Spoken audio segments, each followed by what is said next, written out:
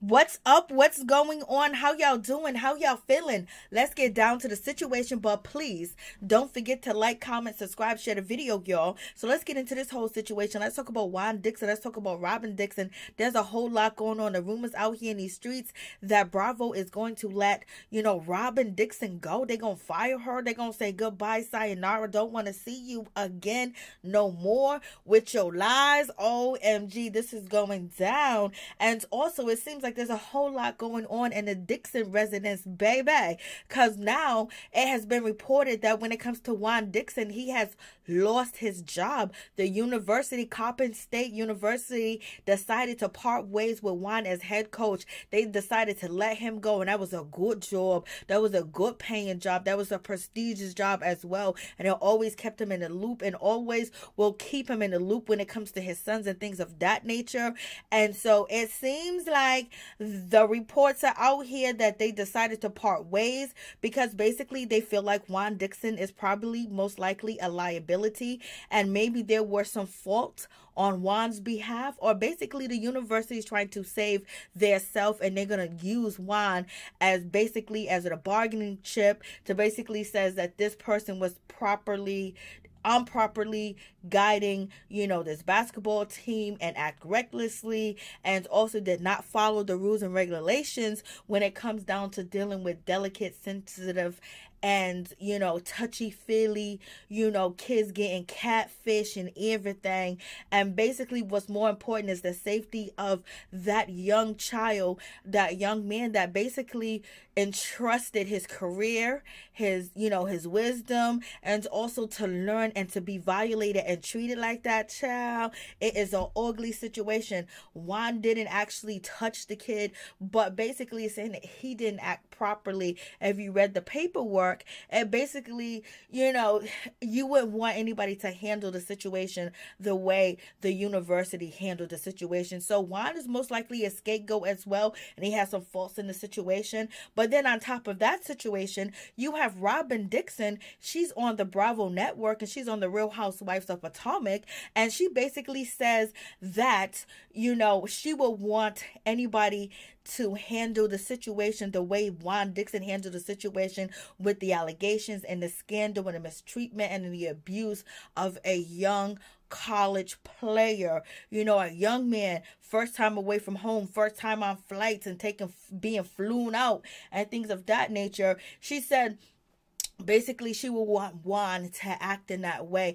She really didn't think Juan did anything wrong. She would want someone to act in Juan's behavior the way he treated that young man. She would be okay if someone treated her children, her sons, that way. And then she also said that the story only caught legs because Juan Dixon was attached to the story, and that may be true, but for her to say that on national TV, and now everybody's doing investigation and listening and watching, and it almost seems like when it comes to Robin, she's siding with her husband when there was some fault or he was going to be at fault, and now they're going to connect you to being at fault too as well because you got on national TV and you said these statements. In any event, she could have most likely said that, the truth would come out. I have faith in my husband. Everything would be resolved, and my heart goes out to the victim because it should have never happened, and then just moved on from that whole situation. But Robin said what she felt because she's a rider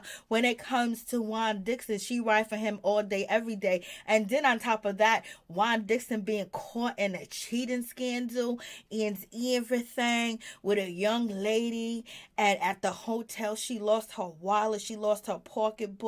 She called Juan over. He came through in the middle of the night like he was Red Riding Robin Hood, okay, and got up in that hotel. His name is on the receipt because he paid for it with his credit card. So basically, he didn't even go to the bank and withdraw the money out first. You know what I mean? And plus, the woman couldn't get the room because she had no ID. So Juan put his life on the line. He put everything on the line. He already got this allegation. There's scams are going on. Then he's out here cheating. Then he's been out here cheating with that woman for almost the whole pandemic. Then Robin gonna get on TV and lie to us and say that that Juan said nothing happened. Okay, she was dating one of his friends and he just went there to help her and there was nothing involved. The woman said, oh no, yes there was. And the woman states that when it comes to Juan, he likes to share with his homeboys. And the woman spoken to Robin, and she basically said the count that Robin gave the public was a lie. So it's a whole lot going on. So you guys let me know what you think about this whole situation. It seems like Giselle's going to have to try to find her a new road dog. She's going to have to try to find her a new friend, because if Robin gets demoted or she's removed from the show, because people might feel a certain type of way, especially once, if they go to trial when it comes to, the Coppin State University situation, and then how Robin responded, on the reunion. And, it might be coming back to bite her. Okay. Let's get down to this whole situation. Let's talk about young M.A. Like, OMG, young M.A. was over there at the barbershop basically to get, her lineup, get her locks twisted, whatever the case is. And the person is saying, look at this transformation. What transformation? You know what I mean? They only showed this little clip, and it seems like young M.A. was feeling a certain type of way. Like, she was feeling like salty. Basically she was feeling tight that the barber put her on camera, because she's shaking her head and rolling her eyes and she put her head down. And normally the M.A. that we know, when she feels like she's being violated, when she feels like somebody's recording her and they're in her vicinity and they're right next to her like that, she gonna challenge them, she gonna test them, she gonna do what she do. She gonna get up and she gonna check them and regulate the whole situation. But it seems like she wasn't able to do any of that. Okay, like, people were saying that we need to lift her up in prayer and pray for her, because something don't look right. She don't look like the old M.A. They're basically saying like she got jaundice of the eyes. It look like her skin is peeling, her skin is melting, and basically she's having some internal fight, some internal organs. Something is happening. We know that she was in the hospital maybe 2 months ago. She had IVs and things of that nature. There was some oxygen. So I don't know what's happening. She doesn't look like she got that fight in her. Didn't look like she can get up and check the dude, for basically violating her space and disrespecting her like that, which was wrong, straight up. Okay, so now this is the transformation. I didn't know there was really a transformation, but I did find another clip, and it does look okay. These locks look all right. All right, the lineup is okay. The lineup looks nice. You know what I mean? But it still looks like something's going on. Like, she lost a lot of weight. People are saying that maybe it could be some type of liver or something failing in her body. I hope that's not the case. So let's just lift her up and pray that she's all right. Because, baby, she's still trying to smile, even though she's being recorded. I don't think she wanted to be recorded with the whole first thing, because the first one was like, woo, ha. But her face, her head, the shape is just so, it's like shrunken in. Like, you know what I mean? She does look like a boy, though.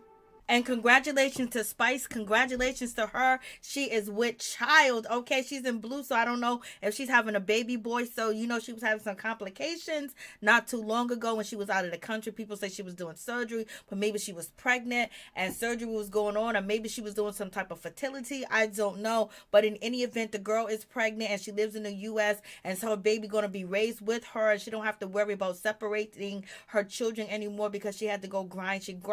She got that money. But to keep them loving hip-hop checks, baby, you're gonna have to get married. You're gonna have to boyfriend. We all know the script. But congratulations to her. I don't know who is the baby daddy. I don't know if it's the guy that worked over there at VH1, that he was a cameraman or something like that, or did she have somebody else spicing it up, baby? Or did she go to a clinic? I don't know if she got a donor, but she got her baby, and it is what it is. And also, let's not forget Lindsay Lohan. She announced today that she is pregnant as well, and her baby is coming soon. So congratulations to her. She's 35 years old. I was like, okay, Lindsay Lohan, but Miss Lohan used to be out here in these streets, and she used to be wild and crazy, baby. Her family crazy too as well. So if she can have a baby, Chrisean can have a baby. Right now, there's a whole lot going on with Chrisean. She don't know whether she want to keep it, whether she don't want to keep it. There's a whole lot happening. Her and Blueface are going back and forth, back and forth, back and forth. So we shall see what's going to happen with this situation. They've broken up again,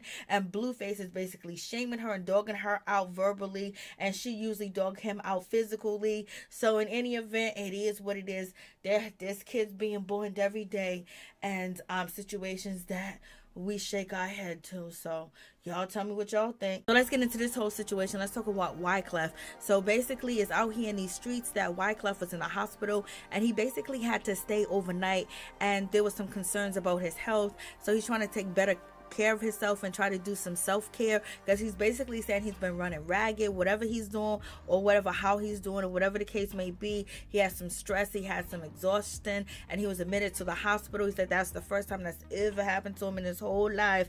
But he's talking about anxiety, he's talking about stress and blah, and the third child. There's a whole lot going on. Let's all stay prayed up and protected, child.